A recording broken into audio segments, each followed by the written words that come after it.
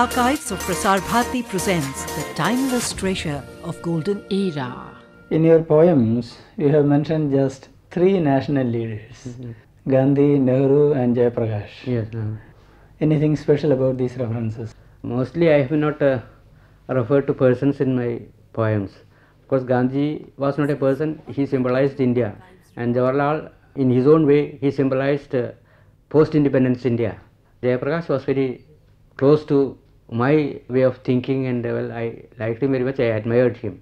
Probably he also crept in, that is all. But otherwise, I have not written about the leaders or any, my poetry was not like that.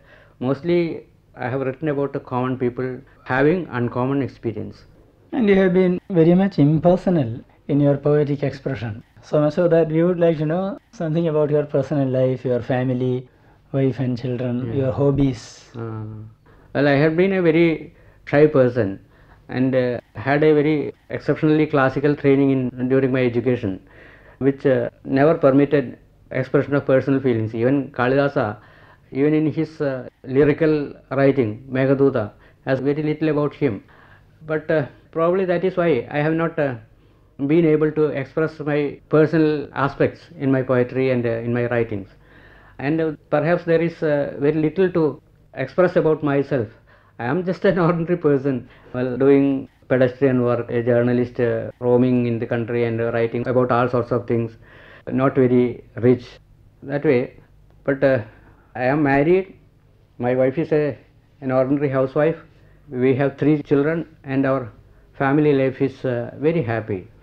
As regards hobbies, I have tried photography for some time, but then I had to give it up because of other preoccupations. Otherwise, reading, traveling, meeting persons, these are my hobbies. The main hobby is reading. Have you felt family commitments coming in the way of? Never. The family commitments, family associations, these really enrich one's personal life. As I told you, I was born and brought up in a joint family, where at one time about 100 persons lived under the same roof. That way I am accustomed to living with several people and listening to their personal things and yielding to their personal demands and all those things. At what age were you married? When I was about 32 or 33. It was a late marriage perhaps. And your wife? And my wife was younger to me by 10 years. She did not have much education, she has passed the SSLC, that is all. But she reads Sanskrit? No, she cannot, but she reads Malayalam and some English. How many children? We have 3 and 2 of them are medical practitioners. One is a tutor in the Calicut Medical College, Dr. Parvati. The third daughter is Dr. Vani. She is recently married and she is settled in Delhi now with her husband. My second daughter, who got a PhD in agriculture, is doing some research work in America at present. You don't follow the matriarchal system now? Now the matriarchal system is defunct. Even the patriarchal family has become impossible. Now it is the era of atomic families, everyone for himself and his wife or husband, something like that. But aren't you attached to your sisters and aunties? I have a sister and some 3 nieces and 3 nephews. But in my joint family I have a large number of sisters, aunts and uncles and brothers and nieces and cousins and all those things. We keep close contact, we are mutually affectionate, and that way this joint family, even though it does not exist legally, but is a fact and is a great source of mental comfort, psychological happiness. I have read somewhere in some interview that your house is often flooded with relations and guests. That is... you enjoy it? Yes, I like it. Well, as a poet who have lived in the open and sometimes lived dangerously in a time of great changes, you might have evolved view of life, your own philosophy, your own approach. I would like to know what you feel about the nation, the country, the people, the world and life, everything, your vision. Well, I cannot claim to have evolved a well-defined philosophy of life. Though born and brought up in extremely orthodox surroundings, I could not accept prevailing Hindu religious beliefs unquestioningly.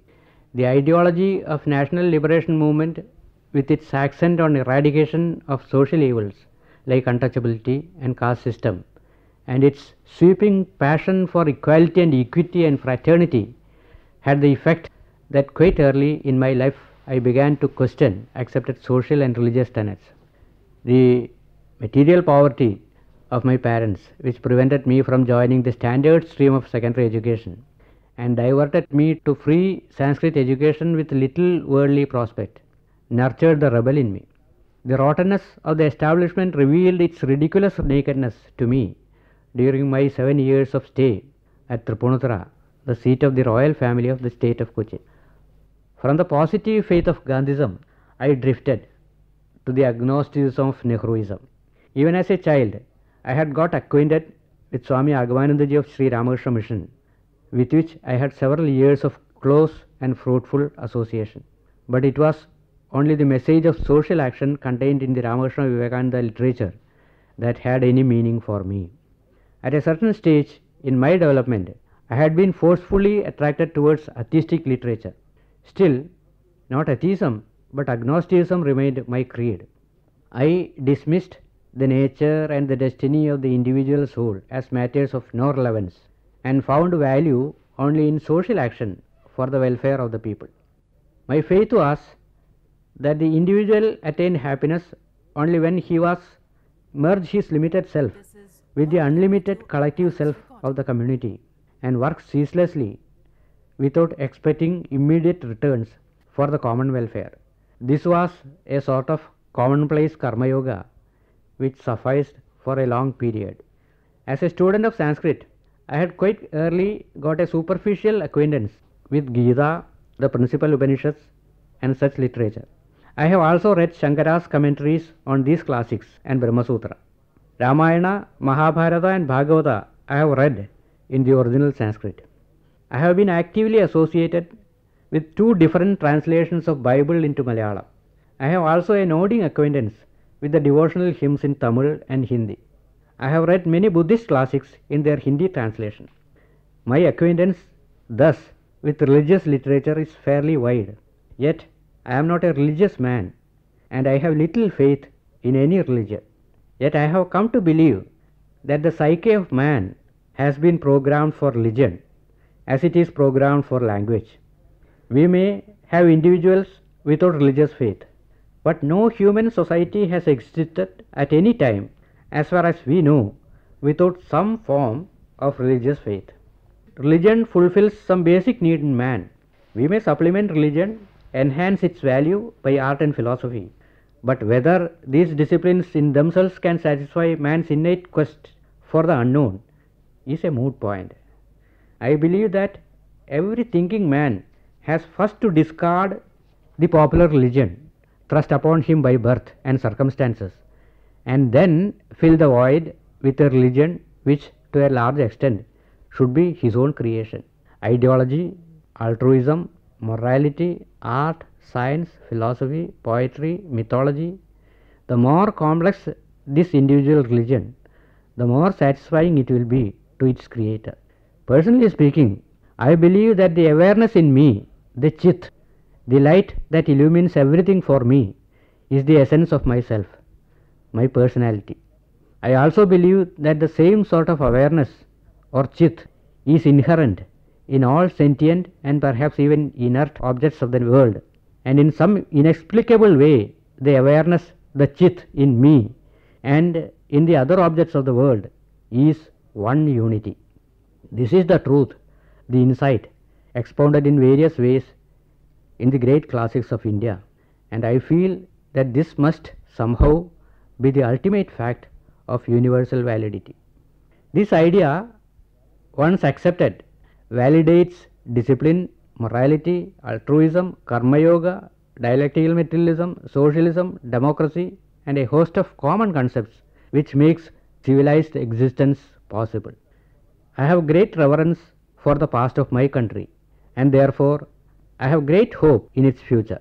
Man has realized dazzling beauty and profound philosophical ideals in this country.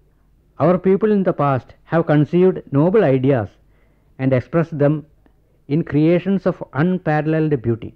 After centuries of slavery, we have achieved political freedom largely through non-violent and civilized means. We have a fine constitution reflecting our noble aspirations. We have also the shining examples of leaders like Mahatma Gandhi before us. Our national goals of democracy, socialism, secularism, industrialization, and removal of poverty are unexceptionable. With patience and mutual give and take, we can overcome the obstacles and achieve this goal within a remarkable short period, provided we are able to build and maintain a national consensus, and provided there is strong political will to achieve the targeted goals. The future beckons us. We have to advance towards it. We cannot afford to fail. This is my conviction. Well, you have been acting for long upon this conviction, and we know you are in the thick of a battle, so to say, for the preservation of nature in Kerala. As the chairman of the movement, Nature Conservation Society, we would like to know what you have to say. I have been connected for the last several years with Prakriti Samrakshana Samiti, or the Committee for Conservation of Nature in Kerala. This is largely an intellectual movement, a movement led most efficiently by poetess Sugata Kumari. But I have also been intensely interested in this work, and we have been able to achieve at least the preservation of Silent Valley, the primal forest, where a hydroelectric project was almost on the point of being built, and the forest was completely on the point of being cut down and eliminated. Now that tract of forest has been preserved, but I think there is a tremendous amount of erosion of quality of nature in Kerala going on, primarily because of the pressure of population, and secondly because there is no awareness on the government level that the nature is a resource, is a national heritage, and it has to be preserved for the posterities. Well, that sort of conviction is yet to emerge. And you made some recommendations as the member of a commission. Well, that refers to the Muchikundu affair, perhaps. A large tract of forest was being cleared in the Attapadi range, and there was some litigation, and the High Court interfered, and I was included among a commission consisting of 3 members to go there and report on what actually was taking place there. Who are the other members? Professor Prasad was one member, and another was Mr. Rajamani, an advocate. Professor Prasad is in the forefront of the battle for preservation of nature in Kerala. The commission has been successful in arresting the denudation process, at least in that area. Before we conclude, we would like to hear some of your own poems in your own voice. Yes, I shall recite, to begin with, my poem Olitical, The Rats. This is about the famine in India during the war period. The famine is symbolized by a dying prostitute, and the whole scene is narrated by rats. Olitical. ആട്ടമനക്ക് മടങ്ങി തെരുവുകൾ പെട്ടെന്നിരുളിൽ മുഴുകുകയായി. തട്ടിൻ പുറം വിട്ടിറങ്ങാം നമുക്കിനി, തീറ്റയ്ക്കു വല്ലതും തേടേണ്ടയോ. പൊട്ടി ഇളകിപ്പൊളിഞ്ഞൊരു കോവിണിച്ചോട്ടിയിലിറങ്ങുവീനൊച്ചയെന്നെ, എട്ടുകാലി വല നിർത്തിയ മൂലയിൽ കഷ്ടം കുടുങ്ങിയോ കുട്ടികളെ. ചപ്പും ചവേറും നിറഞ്ഞ് തറയിൽ നിശബ്ദമിഴഞ്ഞിഴഞ്ഞെത്തിക്കൊള്ളുവിൻ. അപ്പുറത്താഹാ ദ്രവിച്ചിടും മാംസത്തിനുൽബണ ഗന്ധമുയരുന്നില്ലേ. അങ്ങോട്ടു നീങ്ങുവിൻ മെല്ലെ, നാം ഈ രാവിലങ്ങു വിരുന്നിന്നു പോകയത്രേ. റോട്ടിൽ കലമ്പിയോടുന്നു വലിയൊരു മോട്ടോർ, പരിഭ്രമിക്കായിക നിങ്ങൾ. എത്തിയ പാടെ കടിച്ചു വലിക്കായിക, ചത്തുവോ ജന്തു അനങ്ങിയാലോ. നക്കുവിൻ മെല്ലെ, നഖങ്ങളൊട്ടാഴ്ത്തുവിൻ, ചിക്കെന്ന് പല്ലൊന്നിറുക്കിക്കൊള്ളുവിൻ. ശ്വാസം ചലനം അമർന്നിളകാതെ അനിമേഷം കിടക്കുവിൻ. വേണ്ട വേണ്ട, ഭിത്തിപ്പഴുതിൽ നുഴഞ്ഞിഴഞ്ഞെത്തുന്ന കാറ്റിൽ ചവേറിളകുന്നതത്രേ. എന്ത് പുളിപ്പോ നനയുന്നുവോ നാവിൻ തുമ്പ്, നിണം കിനിയുന്നുവെന്നു. ഇത്രയും നേരം മരിച്ചു കിടന്നിട്ടും ചത്തിയില ജീവിതമോഹമെന്നു. ഇല്ല, എഴുന്നേൽക്കില്ല, അനങ്ങിയാലും കൈകൾ തല്ലില്ല, കാർന്നു കരണ്ടുകൊള്ളുവിൻ. അത്ഭുതം ഓർത്തേക്കാം നിങ്ങൾ, ചില നാൾ മുമ്പ് ഈ പണ്ടവും ഉയരാർന്നിരുന്നു. അന്നിതിൻ നെഞ്ചും തുടയും അരക്കെട്ടും ഇന്നേതിൽ മാംസളമായിരുന്നു. നിങ്ങളുടെ അച്ഛനൊത്ത് അന്നു പിറന്നീല നിങ്ങൾ. ഞാൻ ഈ ഇരുൾപ്പാഴ്മുറിയിൽ എത്രയോ മർത്തേരിരവിയിൽ ഉറങ്ങുവാനെത്തുന്നത് എത്ര നാൾ കണ്ടുവെന്നു. കത്തും വിളക്കിനൊളിയിൽ ഇരുട്ടിലും എത്ര തവണ ഞാൻ കണ്ടുവെന്നു. ഇപ്പോഴീ നിങ്ങൾ കടിക്കും ചൊടികളിൽ എത്ര ചൊടികളണയുവതായി. നിങ്ങൾ കറുകറെ കണ്ടിക്കും ഇക്കൂന്തൽ അന്നെന്തു വാസനയാർന്നിരുന്നു. അന്നു ചിരിയും കരച്ചിലും രാത്രിയിൽ ഞങ്ങളെ എത്ര അലട്ടിയെന്നു. ഈ പിണത്തോടൊത്തൊരു രാവുറങ്ങിയ ശിപ്പായി ഇയാളും മർത്യനത്രേ. തൊപ്പി കടിച്ചു മുറിച്ചതിന് ശിക്ഷയായി തച്ചുകൊന്നല്ലീ മരിച്ചതച്ഛൻ. എല്ലിൽ കടിച്ചു മുറിഞ്ഞുവോ പല്ലുകൾ? ഇല്ല നിങ്ങൾക്കു വിവേകമൊട്ടും. പാരം ചുരുണ്ട് തൊലീതിൻ താഴത്ത് വാരിയില്ലെന്തെന്നറിഞ്ഞുകൂടെ. അന്നു തുണിയിൽ പൊതിഞ്ഞൊരീ മാറിടം പൊങ്ങിയുരുണ്ടു മിനുത്തിരുന്നു. നിങ്ങൾ ചവയ്ക്കും മുലക്കണ്ണൊരു പൈതൽ കുഞ്ഞിളം ചുണ്ടാൽ നുകർന്നിരുന്നു. മുക്കാലും നാം തിന്ന മുക്കിൽ കിടക്കുന്നിതക്കിടാവിൻ്റെ ഇളം ശരീരം. പട്ടണം തന്നിൽ പലരും പറയുന്ന കേട്ടു ഞാൻ, ക്ഷാമം മുറുകി പോലും. തട്ടിൻപുറത്തും നിലവറയ്ക്കുള്ളിലും പെട്ടെന്ന് കൂടിക്കുമിയുകയായി. നെല്ലുമരിയും പരിപ്പു ഗോതമ്പവും തെല്ലും കടകളിൽ കണ്ടിടാതായി. റോട്ടിൽ കരഞ്ഞു നടക്കുകയായി ജനക്കൂട്ടം പകലുമിരവുമൊപ്പം. ഈ മുറിക്കുള്ളിൽ കുറേശ്ശെയായ ആളുകൾ രാവിയിൽ ഉറങ്ങുവാൻ വന്നിടാതായി. മാറും തുടയും മരക്കെട്ട് മുട്ടിപ്പോയി. മേലാതെയായി പുറത്തു പോകാൻ. ഇല്ലാതെയായി ചിരിയും വെളിച്ചവും മെല്ലെ കരച്ചിലും കേട്ടിടാതായി. കണ്ടു ഞാൻ അന്നൊരു രാവിൽ ഇക്കുഞ്ഞിനു മിണ്ടുവാനും വയ്യിളകുവാനും വന്നീലയോ നമ്മൾ. അന്നിത് നമ്മളെ തിന്നാനയക്കാതുണർന്നിരുന്നു. ഇന്നനങ്ങുന്നില്ലിത് ഈ കിടാവോ. നമ്മൾ തിന്ന് എല്ലു മാത്രമേ ബാക്കിയുള്ളൂ. തുള്ളിക്കളിക്കുവാൻ പിന്നെയാവാം. തൊലിയുള്ളതു തിന്നു വയർ നിറയ്ക്കിൻ. ഇന്നലെ രാത്രി നാം വന്നു കടിച്ചവാർ ഒന്നു ഞരങ്ങി വിറച്ചതില്ലേ. ഇന്നനങ്ങുന്നില്ല, അനങ്ങുകയില്ലിനി. തിന്നു വയറു നിറച്ചുകൊള്ളുവിൻ. വെട്ടുവഴിയിലും ചൊല്ലിയാരോ മർത്യർ ചത്തിതുപോലെ കിടക്കുന്നത്രേ. പക്ഷേ എടുത്തു കുഴിച്ചു മൂടുന്നു പോൽ പട്ടിയും കാക്കയും നോക്കി നിൽക്കേ. എന്നാൽ ഇവിടെ ഇരുട്ടിൽ നിർബാധമായി തിന്നിടാം നമ്മൾക്ക് വേണ്ടുവോളം. ആരന്ധകാരത്തെ സൃഷ്ടിച്ചവൻ ദയാവാരാശി അദ്ദേഹം വാഴ്ത്തപ്പെട്ടോൻ. നാളേക്ക് വയ്ക്കായുവിൻ. എത്ര പേരിനിയും നാളെയും മട്ടു മരിക്കാനുണ്ടാം.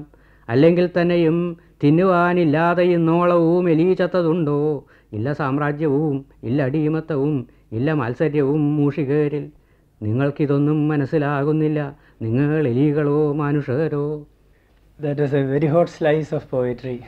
You had a poem on Gandhi and Godse, bringing out the contrast of the early years of independence and the modern times. Would you read that? Yes, it is a series of poems. I shall read the first poem in the series. Mohandas ഗാന്ധിയും നാഥുറാം ഗോഡ്സെയും. അരി വാങ്ങുവാൻ ക്യൂവിൽ തിക്കി നിൽക്കുന്നു ഗാന്ധി. അരികെ കൂറ്റൻ കാറിലേറി നീങ്ങുന്നു ഗോഡ്സെയെ. ചാക്കിന് 50 രൂപ ലാഭത്തിൽ തൻ കയ്യിലെ സ്റ്റോക്ക് ഒഴിക്കയാൽ ലോകം സുന്ദരമെന്നായി നന്ദി. മദ്യവും ചീട്ടാട്ടവും മൈത്രിയുമേകും ക്ലബിലെത്തുവാൻ വെമ്പിപ്പോകും വ്യാപാരി മാന്യൻ ഗോഡ്സെ. അന്തിക്കു കുടിലിൽ എന്ത് എങ്ങനെ എത്തിക്കുമെന്നന്തിച്ചു നിൽക്കും വൃദ്ധൻ ഗാന്ധിയെ കണ്ടിടവേ. ഓർത്തുപോയി ഹാ കഷ്ടം, ഈ ഏഴയെ കരുതിയോ കൈത്തോക്കിൽ വിലപ്പെട്ടോരുണ്ടകൾ നിറച്ചു ഞാൻ. ഊതിയാൽ പറക്കും ഈ നിഴലിൻ പിന്നാലെയോ ചൂതാടി തിമർക്കേണ്ടും സന്ധ്യയിൽ പതുങ്ങി ഞാൻ. ക്യൂവിൽ നിൽക്കവേ കാറിൽ ഗോഡ്സയെ കണ്ടോ ഗാന്ധി. നാവിൽ നിന്നെന്തേ ഹാരാം ക്രന്ദനം ഉയർന്നീല. Apart from these poems on social criticism, you had given us a few fine lyrics. I remember one on the summer drizzle, yes. Kannimala. Yes, I am. This poem is about loneliness. One sometimes feels even in the midst of crowds. കന്നിമഴ എങ്ങു നിന്നെത്തി കന്നിമഴ. ഇതിൽ മുങ്ങി മറഞ്ഞു നഗരം. ജനം നിന്ന് തിങ്ങുന്ന ബസ്സുകൾ, cabbage ചെയ്യുന്ന ചന്ത, നിതാന്ത സത്യാഗ്രഹവേദിക്ക് പിന്നിൽ തളർന്ന സെക്രട്ടേറിയറ്റ്, അതിന് മുന്നിലെ പ്ലാസ്റ്റിക് വാണിഭപ്പാതകൾ, കുന്നിലെ ആസ്പത്രി നോവുകൾ, തോണികൾ മണ്ണിൽ പണിമുടക്കുന്ന കടപ്പുറം. എത്തി നിൽക്കുന്നു ഞാൻ തീവണ്ടി ആപ്പീസിൽ. ഇത്രയും വേഗമോ രാത്രി. കൂവിക്കിതച്ചെത്തുന്നു ജാഥയായി വണ്ടി. ജനലുകളിൽ കത്തുന്ന ദുഃഖവെളിച്ചങ്ങളിൽ ഭയവിത്രസ്തരായോ മടുത്തോ മുഖം കോട്ടി. കോട്ടിയോ കാണാതെ യൂഹിക്കയാണ് ഞാൻ. യാത്ര ചെയ്യുന്നോരിരിപ്പു പേമാരി നീർക്കുത്താലിരുണ്ട ചിൽപ്പാളികൾക്കപ്പുറം. വണ്ടിയിൽ നിന്നെ ഞാൻ കയറ്റുന്നു ഹാ വിട. വീണ്ടും ഇങ്ങെത്തുമോ നീ. വീണ്ടും എത്തുമ്പോഴുണ്ടാകുമോ നഗരം.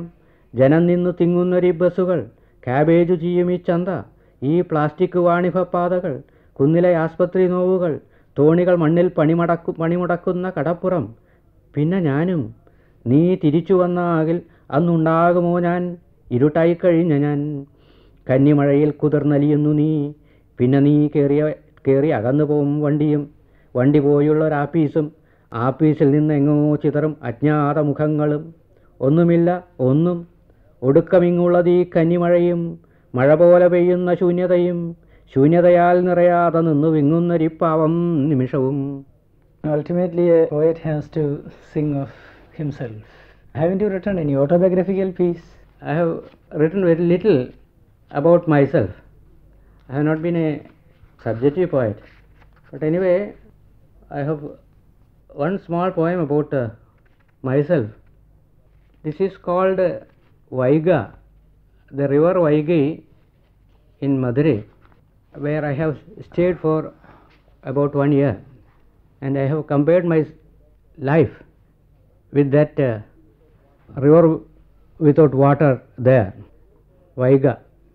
വൈഗയെ പോലാണ് എൻ്റെ ജീവിതം, ഒലിക്കുന്ന വെള്ളമല്ലിതിൽ, മണ്ണും ചവറും മുൾപ്പൊന്തയും അവയിൽ സൗഖ്യം മേയും കഴുതപ്പറ്റങ്ങളും, ഇടയിൽ കുഴികളിൽ ഇത്തിരി ചേർവെള്ളത്തിൽ ചേലകൾ കല്ലിൽ തല്ലും വണ്ണാത്തിമാരും, കള്ളച്ചാരായം മൂന്തി തെറിതുപ്പിടും മുഠാളരും.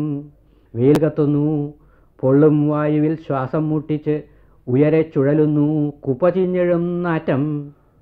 എങ്കിലും സംതൃപ്തയാണീ നദി, ഈ ചൂടിലും ഓർമ്മ തൻ പുളകങ്ങളവളിൽ തരിക്കുന്നു. എത്ര മുമ്പ്, ഒരു പക്ഷേ എത്രയോ മുമ്പ്, എന്നാലും സത്യമായി ഇതിൽ നിറഞ്ഞൊഴുകിയിലയോ വെള്ളം. മലകൾക്കുമേൽ കോടക്കാർ തല്ലിത്തകർന്ന നാൾ, നുരചിന്നിയും വരമ്പുടച്ചും കലമ്പിയും മണ്ണിലെ മാലിന്യത്തെ പഞ്ചസാരയായി, തേനായി, ധാന്യമായി, ചാറായി, പാലായി മാറ്റിയ കുളിർവെള്ളം. പിന്നെയും സൂര്യൻ കുന്നിറങ്ങവേ, വാനിൻ ചാരം സന്ധ്യതൻ ചെങ്കുങ്കുമമെഴുകിച്ചുകക്കവേ, ദൂരെയൊരു അവിജ്ഞേയ പുഷ്പത്തിൻ ഗന്ധം പോലെ തീരത്തിൽ ക്ഷേത്രങ്ങളിൽ പൊന്തിടും ഖണ്ഡാനാദം. ഈ നദിയുടെ വീതാവിദ്യബോധത്തിൽ കേവലാനന്ദം നിറയ്ക്കുന്നു. വൃദ്ധതൻ പിട്ടിനായി മൺ ചുമന്ന് അരചൻ്റെ ചാട്ടവാറടിയേറ്റ സുന്ദരേശ്വരൻ അതിൽ ചന്ദ്രനായി ഉദിക്കുന്നു. You had an early education in Sanskrit, and it seems rather strange that you haven't written a Sanskrit classic. Well, I have written very little in Sanskrit. I have one long poem on Niagara Falls, from which I may recite a few verses. Why not the whole? Well, that is rather long, so I shall recite a few slokas from there, from this poem. അനാദിമധ്യാന്തമനന്തരാളം ഏതം പ്രപാതം സമുദീക്ഷമാണഃ, സങ്കൽപ്പഭൂമേരതിവർത്തിനം തം കാലപ്രവാഹം കലയാമി സാക്ഷാത്. അസംഖ്യജന്മാർജിതകർമ്മനുന്നം അനന്തജീവപ്രജയപ്രകീർണം, അമേയ സംസാരമഹാംബുരാശിം അദ്യാസ്മി സാക്ഷാദനുസന്ധധാനഃ. യാ ദിവ്യമൂർത്തിഃ സമുദീക്ഷിതാഭൂത് പാർത്ഥേന പൂർവം കുരു സാമ്പരായേ, വിശ്വാത്മനോ വിശ്വതനോ രജസ്യ വിഷ്ണോരിമാമദ്യ വിലോകയാമി. ഹിരോഷിമാഖ്യം നഗരീ പ്രകാണ്ഡമുപര്യുപരി ഉഗ്രം ഉദഗ്രദീപ്തി യദാണവം പ്രസ്ഫുടതി സ്മ ശസ്ത്രം തസ്യോർജ ഏതാദൃശമിത്യവൈമി. നയാഗരേ ദേവി നമോസ്തു തുഭ്യം, ആലോകയം സ്ത്വാം സുകൃതാതിരേകാത്. സാക്ഷാത് സമീക്ഷേ ഗിരിശോത്തമാംഗേ ഭാഗീരഥീം വിഷ്ണുപദാൽപതന്തിം. ശിലാഭിഘാതേന വിശീർണവേഗാഃ പര്യാകുലാഃ ഫേനിലനീരപൂരാഃ. അധഃ സമന്താത് പ്രസൃതാഃ സുധാബ്ധേഃ മന്ദാജലക്ഷോഭമുദാഹരന്തി. ഝരോപരിഷ്ടാത് ജലശീകരാണാം നിതാന്തസൂക്ഷ്മത്വമുപാഗതാനാം. നീഹാരികാ നീരദവല്ലരീവ ശ്വേതാ ലഘുഖേലതിലംബമാന. വായോർവശാത് ചഞ്ചലതാമയന്ത്യാം അസ്യാം ഉദഞ്ചന്നവവർണരാജിഃ. അസ്തോന്മുഖാദിത്യകരാഭിമർശാത് ഉദ്യോതത്തെ കശ്ചന ചക്രചാപഃ. ഉല്ലോലകല്ലോലിതവാരിപൂരസ്യ ഉപര്യസാവിന്ദ്രധനുർമതല്ലീ. അസ്വസ്ഥതാപീഡിതജീവിതോപരി ആശേവ നിത്യാഭിനവാസമിന്ധേ. നയാഗരേ ദേവി നമോസ്തു തുഭ്യം, ആലോകയം സ്ത്വാം സുഹൃതാതിരേകാത്. സാക്ഷാത് സമീക്ഷേ ഗിരിശോത്തമാംഗേ ഭാഗീരഥീം വിഷ്ണുപദാൽപതന്തിം. So it was a heaven-sent occasion for me to spend a few hours with you. It has been my pleasure. Thank you, Envy.